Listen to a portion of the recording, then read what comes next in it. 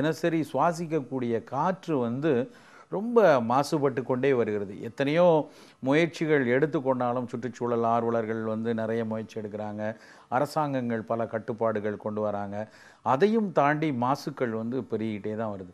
இந்த மாதிரி சூழலில் இருக்கக்கூடிய மாசுக்கள் எல்லாரையும் நம்ம அந்த சுவாசிக்கும் பொழுது இது உடலுக்குள்ளே போய் பல பேருக்கும் இந்த அலர்ஜி சைனசைட்டிஸுங்கிற விஷயத்தை ஏற்படுத்துது.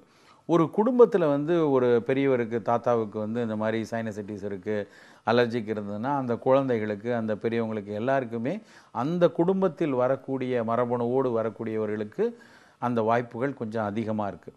அப்படிலாம் எங்கள் ஃபேமிலியில் யாருக்குமே இல்லை, எங்கள் பாரம்பரியத்தில் சைனசைட்டிஸே இல்லை, அப்போ எனக்கு வரலான்னா சுற்றுச்சூழலினுடைய புது புது மாசுக்கள்னால யாருக்கு வேணாலும் அது வரக்கூடிய வாய்ப்புகள் இப்போ நம்ம கூடிக்கிட்டே வருது. அது தவிர இந்த மாசுக்கள் இல்லாமல் உடலினுடைய நோய் எதிர்ப்பாற்றலில் ஹைப்பர் சென்சிட்டிவிட்டி அப்படிம்பாங்க. இந்த நோய் எதிர்ப்பாற்றலில் ஒரு பிரிவுக்கு பேர் செல் மீடியேட்டட் இம்யூனிட்டிம்பாங்க. அது இயல்பான நிலையை தாண்டி கட்டுக்கு மீறி இருப்பதைத்தான்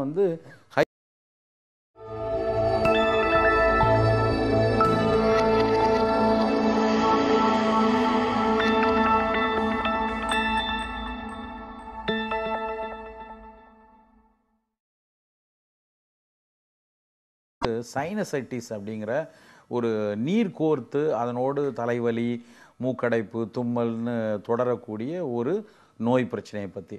இந்த சைனசைட்டிஸ் பிரச்சனை முன்னாடிலாம் யாரோ ஒரு சிலருக்கு அலர்ஜி இருக்கிறவங்களுக்கு மட்டும் வரக்கூடிய ஒரு பிரச்சனையாக இருக்குது.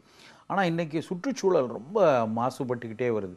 ஒரு பக்கம் நம்ம வளர்ச்சியை நோக்கி போவதாக நினைத்து கொண்டு நம்ம சூழலை ரொம்ப கெடுத்துட்டு வரோம். அதனால் தொழிற்சாலைகள் பெருகிட்டே வருது. எல்லா மக்களும் வேலைவாய்ப்பிற்காகவும் வசதி தேடி நகர்ப்புறத்தை நோக்கி வந்துக்கிட்டே இருக்காங்க. அப்படி வரும்பொழுது நம்மளுடைய தினசரி சுவாசிக்கக்கூடிய காற்று ரொம்ப மாசுபட்டு கொண்டே வருகிறது. எத்தனையோ முயற்சிகள் எடுத்துக்கொண்டாலும் சுற்றுச்சூழல் ஆர்வலர்கள் நிறைய முயற்சி எடுக்கிறாங்க. அரசாங்கங்கள் பல கட்டுப்பாடுகள் கொண்டு வராங்க. அதையும் தாண்டி மாசுக்கள் பெருகிட்டே தான் வருது. இந்த மாதிரி சூழலில் இருக்கக்கூடிய மாசுக்கள் எல்லாரையும் நம்ம அந்த சுவாசிக்கும் பொழுது இது உடலுக்குள்ளே போய் பல பேருக்கும் இந்த அலர்ஜி சைனசைட்டிஸுங்கிற விஷயத்தை ஏற்படுத்துது. ஒரு குடும்பத்தில் ஒரு பெரியவருக்கு தாத்தாவுக்கு இந்த மாதிரி சைனசைட்டிஸ் இருக்குது, அலர்ஜிக் இருந்ததுன்னா அந்த குழந்தைகளுக்கு அந்த பெரியவங்களுக்கு எல்லாருக்குமே அந்த குடும்பத்தில் வரக்கூடிய மரபணுவோடு வரக்கூடியவர்களுக்கு அந்த வாய்ப்புகள் கொஞ்சம் அதிகமாக இருக்குது. அப்படிலாம் எங்கள் ஃபேமிலியில் யாருக்குமே இல்லை, எங்கள் பாரம்பரியத்தில் சைனசைட்டிஸே இல்லை, அப்போ எனக்கு வரலான்னா சுற்றுச்சூழலினுடைய புது புது மாசுக்கள்னால யாருக்கு வேணாலும் அது வரக்கூடிய வாய்ப்புகள் இப்போ நம்ம கூடிக்கிட்டே வருது. அது தவிர இந்த மாசுக்கள் இல்லாமல் உடலினுடைய நோய் எதிர்ப்பாற்றலில் ஹைப்பர் சென்சிட்டிவிட்டி அப்படிம்பாங்க. இந்த நோய் எதிர்ப்பாற்றலில் ஒரு பிரிவுக்கு பேர் செல் மீடியேட்டட் இம்யூனிட்டிம்பாங்க. அது இயல்பான நிலையை தாண்டி கட்டுக்கு மீறி இருப்பதைத்தான் ஹைப்பர் சென்சிட்டிவிட்டி அப்படின்னு சொல்கிறது. அந்த ஹைப்பர் சென்சிட்டிவிட்டி இருக்கக்கூடிய பீப்புளுக்கு அவர்களுக்கும் இந்த சைனசைட்டிஸ் வாய்ப்புகள் ரொம்ப அதிகமாக இருக்குது.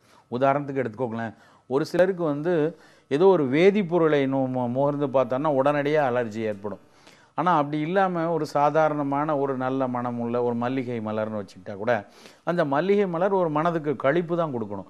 ஆனால் அந்த மல்லிகை மலரை மோர்ந்த உடனே உடம்புல டக்குன்னு தும்மல் வர்றது, இல்லை மேலெல்லாம் தடிப்பாக வர்றது, அந்த மாதிரி இருந்ததுன்னா அவர்களுக்கும் இந்த அலர்ஜிக் சைனசைட்டிஸ் வர்றதுக்கான வாய்ப்புகள் அதிகம். இது இல்லாமல் சுற்றுச்சூழலில் இருக்க மாசு, வீட்டில் அங்கங்கே ஒட்டடை மாசு இருக்கிறது. ஒரு சிலருக்கு பார்த்திங்கன்னா வீட்டில் சமையலில் தாளிக்கிறப்போ வரக்கூடிய புகை, ஏன்னா தாளிக்கும் பொழுது அந்த உணவுப் பொருட்கள்லேருந்து விடுபடக்கூடிய நறுமண எண்ணெய்கள் காற்றில் வரும். அந்த நறுமண எண்ணெய்கள் மூக்குக்குள்ளே போன உடனே டக்குன்னு அவர்களுக்கு தும்மல், மூக்கடைப்பு இது மாதிரி வரலாம்.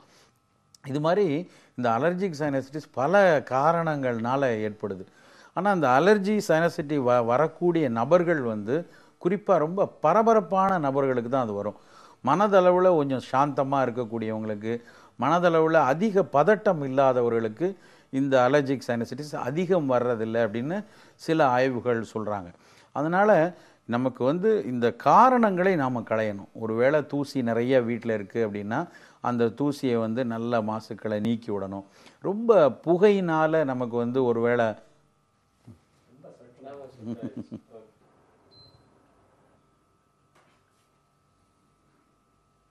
வீட்டில் இருக்கிற அந்த ஒட்டடை தூசி, அப்புறம் அந்த சமையலில் வரக்கூடிய நறுமண எண்ணெய்களுடைய அந்த எண்ணெயிலேருந்து வரக்கூடியது, இதெல்லாம் முதல்ல நம்ம வந்து முடிஞ்ச வரைக்கும் தவிர்க்கணும், இந்த மாதிரி சைனசைட்டிஸ் இருக்கிறவங்க. அதுக்கப்புறம் வந்து நோய் எதிர்ப்பாற்றலை வந்து மாடுலேட் செய்யக்கூடிய, அதை சீராக்கக்கூடிய உணவுப் பொருட்கள்னு இன்றைக்கி முதன்மையாக கண்டுபிடிச்சிருக்க விஷயம் வந்து மிளகு. அதனால் அந்த சைனசைட்டிஸ் இருக்கிறவங்க ஒரு நாளைக்கு 10-12 மிளகாவது சேர்த்துக்கணும். இந்த மிளகை வந்து கருப்பு நிறமுள்ள குறு மிளகை வந்து பொடி செஞ்சு அவ்வப்போது ஃப்ரெஷ்ஷாக பவுடர் பண்ணி நம்ம சாப்பிட்ற சூப்பாக இருக்கட்டும், இல்லை சாதமாக இருக்கட்டும், இல்லை பிரெட் டோஸ்ட்டாக இருக்கட்டும், எதுலனாலும் அந்த மிளகுத்தூளை போட்டு அதை சாப்பிடக்கூடிய பழக்கத்தை கொண்டு வரணும். சின்ன குழந்தை முதலே சில குழந்தைங்கள்லாம் பொங்கலில் வந்து மிளகு வச்சு போட்டால் அந்த மிளகு மட்டும் தூர வச்சுட்டு சாப்பிடுவாங்க. அப்படி செய்ய விடாமல் மிளகோடு சேர்த்து சாப்பிடணும் அப்படின்னு கொண்டு வரணும். ஏன்னா இந்த அலர்ஜிக் சைனசைட்டிஸ் இருக்கிறவங்களுக்கு தோல் நோய்கள் வரலாம், சில பேருக்கு வந்து ஆஸ்துமா கூட வர்றதுக்கான வாய்ப்புகள் உண்டு. ஸோ அதையெல்லாம் தவிர்க்கணும் அப்படின்னா ரொம்ப கைகண்ட மருந்து அப்படின்னா அது வந்து மிளகு தான். ஸோ அதனால் மிளகை வந்து உணவில் அதிகம் எடுத்துக்கணும். நீர் காய்கறிகளை நிறைய எடுக்கக்கூடாது. ரொம்ப பூசணிக்காய், வெள்ளரிக்காய், தர்பூசணி, மஞ்சள் பூசணி, வெள்ளை பூசணி, இது மாதிரி வெட்டுனா நீர் வர்ற மாதிரி உள்ள காய்கறிகள் வந்து குளிர்காலங்களில், குறிப்பாக குளிர்காலங்களில் அதிகம் எடுத்துக்கக்கூடாது. ரொம்ப இனிப்பு உணவுகள் எடுக்கக்கூடாது. ரொம்ப இனிப்பு உணவுகள் வந்து மூக்குத்தண்டில் கபத்தை சேர்த்துக்கணும். இந்த சைனசைட்டிஸ் அப்படிங்கிறதே பார்த்திங்கன்னா நம்ம முக எலும்புகளில் வந்து சில பதிவுகள் இருக்கும், 6 பதிவுகள் இருக்குங்கிறாங்க. அந்த பதிவுகளில் நீர் கோர்த்துக்கிறது தான் சைனசைட்டிஸ் அப்படிங்கிறது. சைனஸ் அப்படிங்கிறது எல்லாருக்கும் இருக்கும், அதில் நீர் சேர்க்கிறது தான் சைனசைட்டிஸ் அப்படின்னு சொல்கிறாங்க. அந்த சைனசைட்டிஸ் இருக்கும்போது நவீன மருத்துவத்தில் அதை போய் சுரண்டி அதில் இருக்கிற நீரை எடுத்து விட்டாங்கன்னா உடனடியான ஒரு தீர்வு வரும். ஆனால் திரும்ப நம்ம உணவில் நம்ம சரியான அக்கறை எடுத்துக்கொள்ளலை, இந்த தூசிகளுக்கு திரும்பவும் போகிறோம் அப்படின்னா மீண்டும் உடனடியாக நீர் போய் கோர்த்துக்கும். அப்போ இது வந்து தொடர்ந்து நம்ம எத்தனை முறை அறுவை சிகிச்சை செய்ய முடியும், எப்போ அவ்வப்போது மருந்துகள் எடுத்துக்கிறது. அதனால் மீண்டும் நீர் சேர்த்து கொள்ளாத ஒரு வாழ்வியலை நோக்கி நாம் நகரணும்.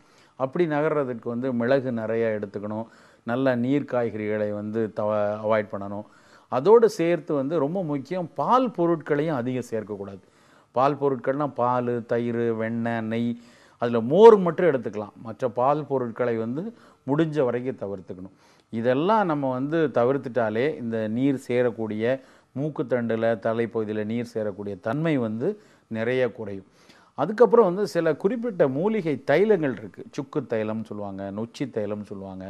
அந்த தைலத்தை நல்லா தலைக்கு தேய்ச்சி ஒரு 15-20 நிமிடம் கழித்து வந்து வெதுவெதுப்பான தண்ணீரில் வந்து குளிச்சுக்கிட்டோன்னா அப்போ வந்து இந்த மூக்கில் நீர் கோர்க்கிற தன்மை வந்து குறையும். அதையும் தாண்டி நிறைய இந்த மாதிரி சைனஸ் பிரச்சனை வருது அப்படின்னா சரியான சித்த மருத்துவ சிகிச்சை எடுத்துக்கிட்டாங்கன்னா மீண்டும் இது வராத அளவுக்கு தடுக்க முடியும். நிறைய மருந்துகள் இன்றைக்கி வந்து சித்த மருத்துவத்தில் ரொம்ப சரியாக அதை குணப்படுத்துவதற்குன்னு சொல்லியிருக்காங்க. சீந்தில் அப்படின்னு ஒரு பிளான்ட் இருக்குது, ரொம்ப சாதாரண ஒரு தாவரம், டினோஸ்போரா கார்டிஃபோலியான்னு சொல்லக்கூடிய அந்த பிளான்ட் வந்து ஒரு சிறந்த நோய் எதிர்ப்பாற்றல் சீராக்கி அப்படின்னு நவீன அறிவியலாளர்களே வந்து உத்தரவாதம் கொடுத்துருக்காங்க. அந்த சீந்தில் சூரணத்தை, கற்பூராதி சூரணத்தை, பூர்ணச்சந்திரோதய மாத்திரைகளை இதை வந்து சரியாக நம்ம சாப்பிட்டுட்டு வந்துட்டு இந்த சுக்கு தைலம் போன்ற தைலத்தை தலைக்கு தேய்ச்சோன்னா இந்த சைனஸ் வந்து படிப்படியாக கட்டுப்பட ஆரம்பிக்கும். ஒரு சூழ்நிலையில் முழுமையாக அதிலிருந்து நாம் விடுபட முடியும். அப்படி நம்ம வந்து அதை முதல்ல ரொம்ப அலட்சியமாக இருந்துட்டோன்னா இது பின் நாட்களில் ஆஸ்துமாக மாறலாம். சில நேரங்களில் உடம்பில் வந்து கரப்பான்னு சொல்லக்கூடிய எக்ஸிமா மாதிரி தோல் நோய்களோ இல்லைன்னா வேறு சில அலர்ஜிக் நோய்களை வந்து உடலுக்கு உண்டாக்கலாம். அதனால் நம்ம தும்மல் வருது, மூக்கடைப்பு வருகிறது அப்படின்னு நம்ம தெரிஞ்சிருச்சு அப்படின்னா நாம் வந்து ஒரு சைனசைட்டிஸாக இருப்பதற்கான வாய்ப்புகள் இருக்குது. அதை வந்து தெளிவாக நம்ம குடும்ப மருத்துவரை போய் பார்த்து அவர்கள் வந்து கணித்து பார்த்து கண்டிப்பாக அவங்களுக்கு அலர்ஜிக் சைனசைட்டிஸ் இருக்குதுன்னு சொன்னாங்கன்னா இந்த மாதிரி உணவு பழக்க வழக்கங்களும் இந்த மாதிரி மருத்துவமும் எடுத்துட்டு முழுமையாக அறவே இந்த நோயிலிருந்து நாம் விடுபட முடியும்.